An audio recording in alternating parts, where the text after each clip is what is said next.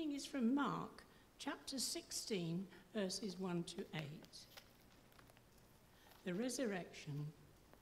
When the Sabbath was over, Mary Magdalene, Mary the mother of James, and Salome brought spices so that they might go to anoint Jesus' body. Very early on the first day of the week, just after sunrise, they were on their way to the tomb, and they asked each other, "Who will roll away the stone from the entrance of the tomb?" But when they looked up, they saw that the stone, which was very large, had been rolled away. And as they entered the tomb, they saw a young man dressed in a white robe sitting on the right side, and they were alarmed. "Don't be alarmed," he said. "You are looking for Jesus, the Nazarene, who was crucified. He has risen. He is not here. See the place where they laid him. But go, tell his disciples and Peter, he is going ahead of you into Galilee. There you will see him, just as he told you." Trembling and bewildered, the women went out and fled from the tomb. They said nothing to anyone because they were afraid. Hallelujah.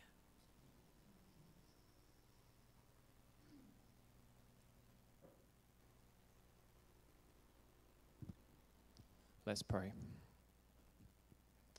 A short verse to focus our prayers. From John chapter 1, verse 5, it says, "The light shines in the darkness, and the darkness has not overcome it." Jesus, today, amongst all days, we recognize and worship you as God. You are the author of all creation. You are the Lord of all, King of kings, our risen Savior, and the light of the world. At the beginning of all creation, the words were spoken, "Let there be light." And it was through you and for you that the world and everything in it came into being. You are the beginning. For hundreds of years, history pointed to the moment that you would give up heaven and step down into the darkness that we'd invited in so that you could light it up. And as you finished the greatest rescue mission of all time, Jesus, light of the world, you went to the cross for us. Darkness covered the land, and heaven looked away as you took the punishment for our mess, our mistakes, our sin. But the light shines in the darkness, and the darkness has not overcome it. On the third day, you rose from the grave. You carried our darkness to the cross, and you overcame it. Thank you, Jesus. You are our risen Savior. You overcame the darkness for each of us personally, and with the power that it's for all of us. And we pray for ourselves that you would help us to be childlike. Not childish, but childlike. And in that respect this morning, I mean afraid of the dark. The darkness that so often we're not as afraid of as we should be. An old poem says, "I said to the man who stood at the gate of the year, 'Give me a light that I might tread safely into the unknown.' And he replied, 'Go out into the darkness and put your hand into the hand of God. That shall be better to you than light and safer than a known way.'"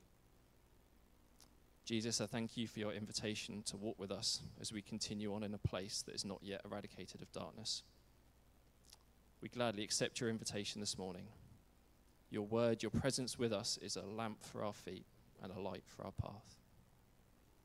When we feel as though we're surrounded and overcome with darkness, we take heart because you have overcome the world.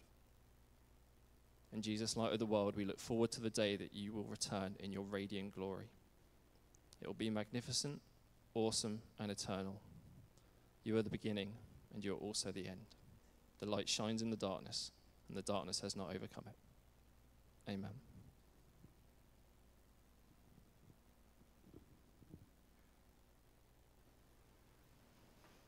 As Doug is going to come up and speak to us now, I'd just like to pray for Doug. Lord Jesus, thank you for Doug. Thank you for all the hard work that he's put into preparing this sermon for us today. We pray that we will all be thoroughly blessed by it and learn more about your word. And we pray that the Holy Spirit will speak through Doug now as he brings your word, Lord. Amen.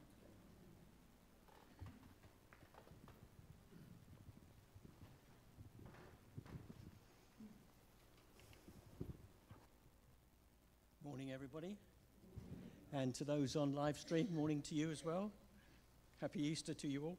Can I ask for your prayers this morning?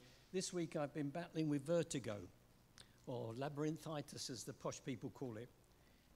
And it's left me a bit wobbly on my feet, so I've got to be careful how I move my head this morning. So I'd value your prayers, because I don't want you to go home and say, he was drunk this morning. He was wobbling all over the place, staggering all around. So I don't know how he was celebrating Easter. But I'd value your prayers for that. Why don't you just greet each other with a happy Easter. Good morning to you. Lovely to see you. Welcome.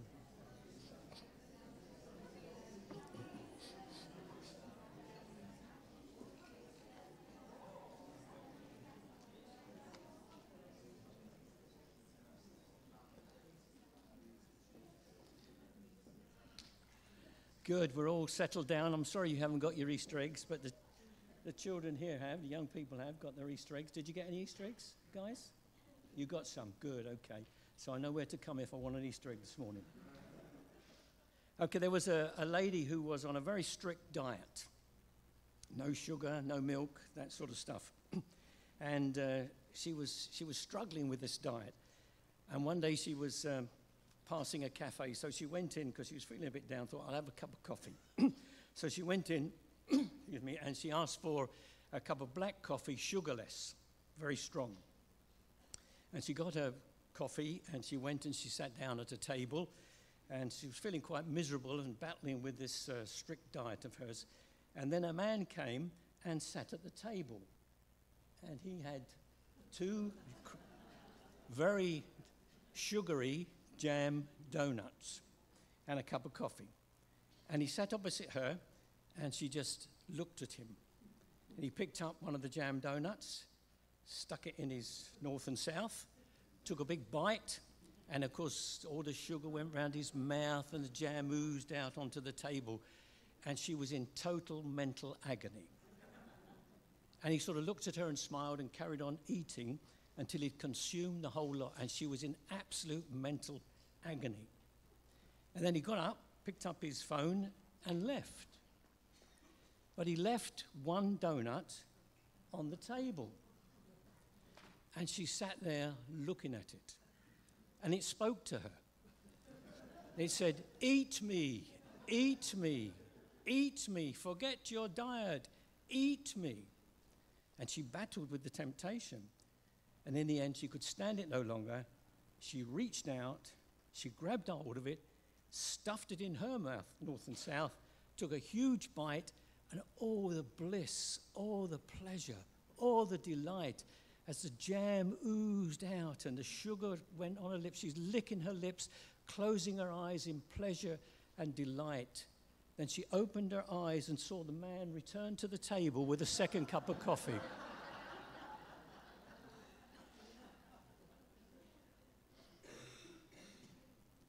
That was an unexpected resurrection.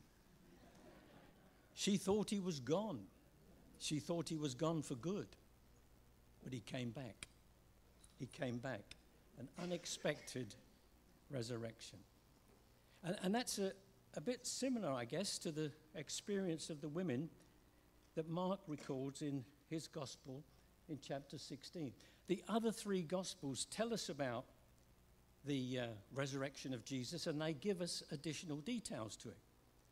But Mark's version is very succinct, and it matches up to the style of his gospel, because his is the shortest gospel, the liveliest gospel, the earliest gospel. It's the first gospel that was written. And so the succinctness of chapter 16 and the first 8 verses matches the style, because in the more modern versions, the key word in Mark is immediately. If you use the King James Version, the word is straightway. And that word appears something like 19 times through Mark's gospel. It's a gospel of action and movement, because it's written for the Romans, basically. So Mark tells us that, this is an interesting quote from the Anglican theologian R.T. France, who was also the principal of Wycliffe College, the big Anglican evangelical college. And he said this: none of them according to the Gospels, none of them includes an account of the actual rising of Jesus from death, and all assume, that's the Gospels, that this has taken place at some time prior to the discovery of the empty tomb. So we won't find in the Gospels any description or account of the rising of Jesus. We just have the fact of the empty tomb and the fact that he is risen. Now the ladies, the Sabbath is over, Mark tells us, and Mary Magdalene, Mary the mother of James, and Salome, they are heading towards the tomb. They're setting out early in the morning. The thing that fascinated me was these are the three same women that were the last at the cross. Mark tells us in chapter 15 they were the ones who were the last at the cross, and they're the first at the tomb. Women, first at the tomb, last at the cross. God honors women. And then the other thing is this that occurred to me as I was reading this. I don't know if you've ever noticed the significance of Mary and Joseph at the birth of Jesus and at the death of Jesus, or the resurrection of Jesus. See, Mary and Joseph, Mary the mother of Jesus, and Joseph, her betrothed, were there at the beginning when Jesus was born. Now, Joseph of Arimathea and two Marys are there at the tomb. From the womb to the tomb, Jesus has Mary and Joseph looking after him. I don't know what that means, but it was significant to me. It sort of helped me a little bit. They come bringing additional spices because there's no embalming in the Jewish experience. So they want to make a pleasant smell on a decomposing body. So they bring additional spices to anoint the body of Jesus. And the one big problem that they have, as Mark tells us, is they're asking who's going to move the stone. Mark 15 tells us that it was 16 tells us it was a large stone. It was a stone put there by Joseph because this was Joseph of Arimathea's tomb. And he rolled a large stone in front of the tomb. And it must have been heavy. So they're saying, who's going to help us move? The soldiers won't help us move it. Who's going to help us move the stone? And they come to the tomb, and the soldiers are not there, of course, because the soldiers, Matthew tells us, have been troubled by an earthquake, and they have been troubled by the appearance of an angel of the Lord who's terrified them, and they've left, and they've gone. So when the women arrive, the entrance to the tomb is open.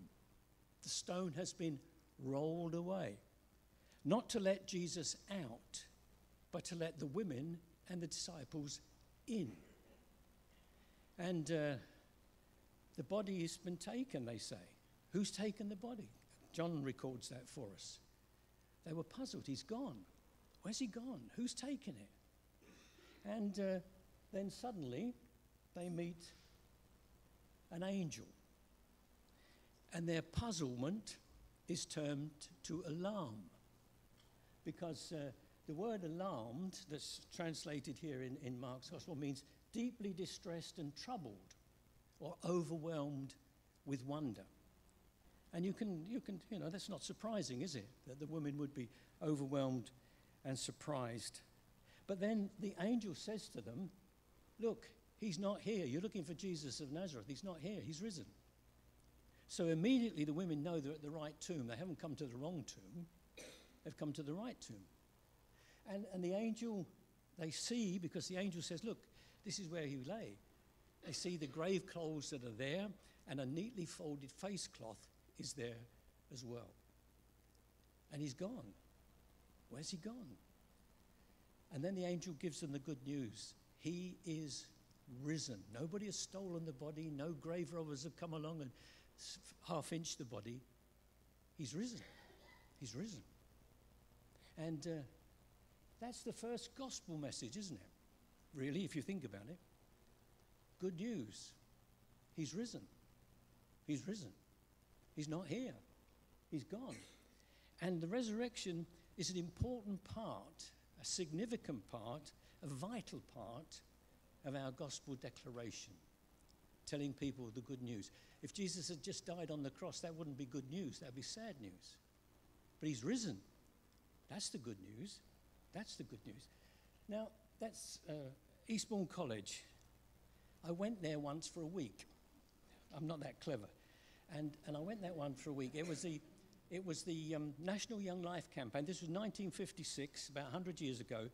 About 1956, August 1956, the last week in August 1956, I'd been invited by my friends, a couple of friends at Lloyd's, the underwriting room where I worked, to go on holiday with them to the National Young Life Campaign Christian Holiday Centre week at Eastbourne College.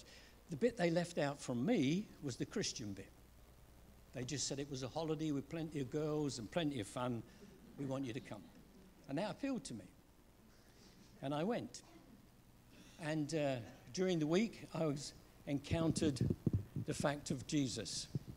And it was a blow to my system because I'd never really encountered the fact of Jesus before in the lives of people that were there, young people that were there. And they kept pestering me to go to the meetings, and I went to the last meeting of the whole week. The Reverend Jeffrey King, a Baptist minister, was preaching. He was preaching from Romans 1, verse 16. I'm not ashamed of the gospel, for it's the power of God unto salvation to everyone that believes, to the Jew first and also to the Greek. He preached the gospel. He told us that we're made in the image and likeness of God, but sin had marred and spoiled us, separated us from God, and we needed to be saved. We needed to be forgiven and brought back into a relationship with God, because that was what we were destined for. That was what we were created for. That was all new to me, but what wasn't new to me was the fact of sin. I knew I was a sinner. I knew that my life was wrong sexually, immorally. It was wrong because I stole. It was wrong because I was a liar. It was wrong because I got into fights and scrapes and I had a bad temper. I knew that my life was wrong. I knew it wasn't right. And then I sat there thinking, well, look, you've told me that Jesus has died to deal with my sin, but how does somebody who died 2,000 years ago affect me today in 1956? But you see, he didn't stop preaching there. He preached the resurrection. Jesus is alive. And I suddenly realized, I know now it was the Holy Spirit, illuminating my mind and telling me, look, Doug, what happened 2,000 years ago is effective because the dead Jesus is the risen Jesus. He's the living Jesus. And he wants to come and live in your life. And I surrendered my life to Jesus that night. And for the last 60-odd years, he's been changing my life and making me the person he wants me to be. There's a long way to go, as you know, but there's a long way to go in my life. And that was the good news. And the angel said, look, go and tell his disciples and go and tell Peter. Because this is a global message. This has got to go out to the world. And the disciples, you need to take it out to the world. And it's important because it needs to be shared universally. But go and tell the disciples and Peter. Because Peter is the leader of the disciples at that particular time. And Peter needs to be reassured that his restoration to Jesus is true, is real. So go and reassure Peter. And the fact that Peter's mentioned is important in a sense because Peter is the main supplier of information to Mark. He's the main witness in Mark's gospel, giving Mark the information that he needs about Jesus. And the women leave trembling. They leave trembling. And it's interesting, and they come and puzzled, but they leave trembling. And the idea of the word is physically shaken, caused by a great fear. And it says they are afraid, but they're not afraid of being harmed by the angel. They're afraid in a sense of bewilderment at the encounter with the supernatural. Now, I guess most of us would be shaken if we met an angel. Most of us would be afraid in that sense of bewilderment if we met somebody from heaven. You see, it's interesting, isn't it? Whenever in the Bible, whenever people, human beings like us, meet angelic beings, the first thing that angels say to them is, fear not. Don't be afraid. Because there's something, overwhelming when we encounter the supernatural. And so the women leave, and they go and they tell Peter and John come to the tomb, and you probably know the rest of the story as well as I do. The resurrection. This morning we celebrate Jesus is alive. Okay, so what does that mean for us? Well, for me, it means a number of things, and I'll share them with you. The first thing it means for me is that the resurrection is foundational to the Christian faith. Foundations are vital, aren't they? If the foundations on our house are destroyed, the house collapses. And we've been reading recently about the terrible accident at Baltimore Bridge in America, when the bridge was hit by a container ship and the bridge collapsed just a few days ago. And sadly, a number of workmen on the bridge repairing the road died. It was a tragedy because the container ship hit the stanchions, like the foundation of the bridge, and sent it into collapse. Foundations are vital. If you removed the bottom brick of that Lego tower, the whole thing would collapse because the foundations have been removed. The foundation of our Christian faith is significant and important because it's the foundation of the resurrection. And the resurrection is mentioned 108 times in 260 verses of the New Testament. It's the fulcrum of theology. It's not a fable, it's a fact. It's not a fantasy or a myth, it's reality. It's not reincarnation. It's not revival. It's not recovery. It's resurrection into a new life existence. Because when we die and enter into the presence of Jesus, we'll have the same resurrection body like Jesus. We have a new existence, a new bodily existence, a resurrection body. And the resurrection is the foundation of our faith. It's not a beautiful story with a romantic moral ending. It's a historical event whose credibility is vital to the credibility of the gospel. It's God's written historical receipt on the validity of the death of Jesus Christ on the cross, because it takes place in time and geography and history. And God is saying to us through the resurrection, look, this says that what Jesus has done on the cross is acceptable to me. There is forgiveness, there is new life for everyone who trusts in the work of Christ.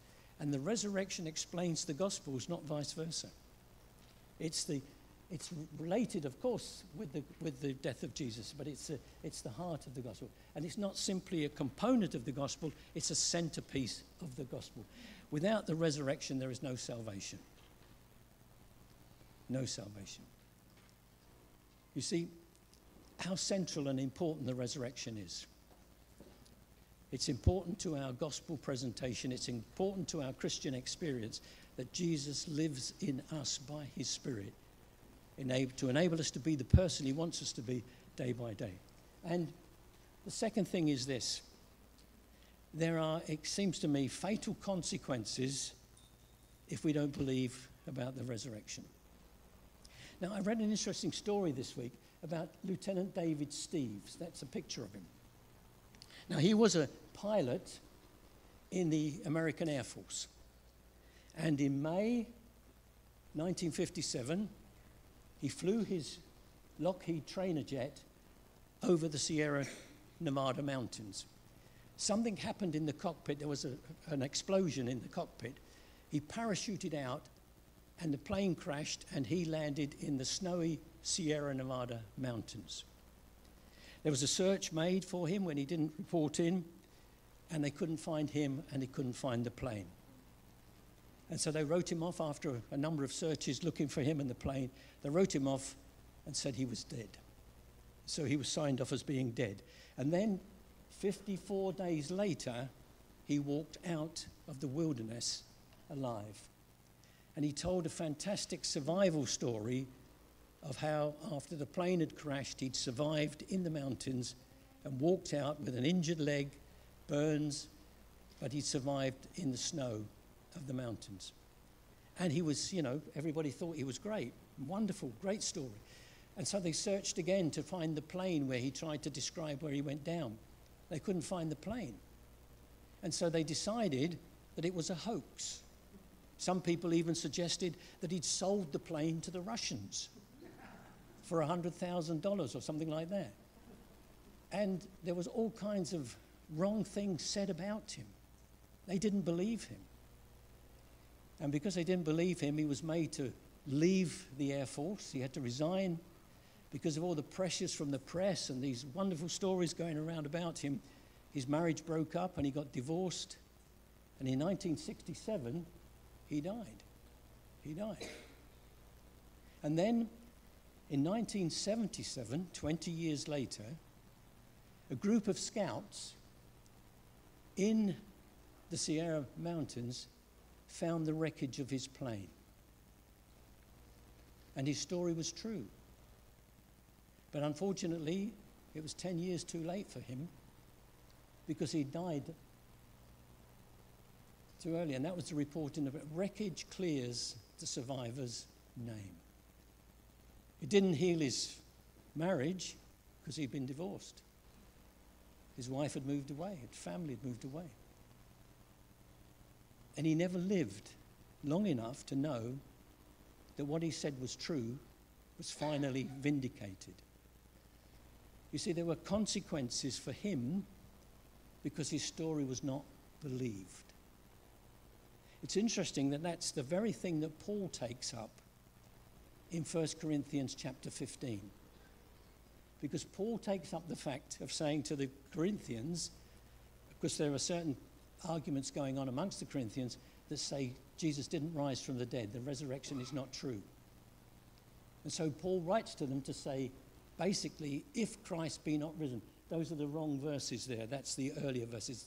It comes later, what I'm talking about, verse 12 onwards. And what Paul uses is this argument, reductio ad absurdum. Thank you, Rob. And what that means is this: proving something is false by showing its logical consequence is absurd or contradictory.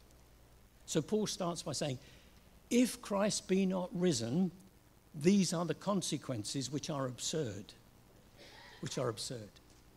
And this is what Paul is saying. And it's important for us to think this through. If Christ be not risen, Christ has died in vain. There is no forgiveness of sin. We are still in our sins. We are still condemned by our sin. Our preaching, my time here this morning preaching to you, has absolutely no substance at all. It's a complete waste of time. You may have thought that already, but it's a complete waste of time. Every time Rob and others stand on this platform and preach, a complete waste of time. Complete waste of time.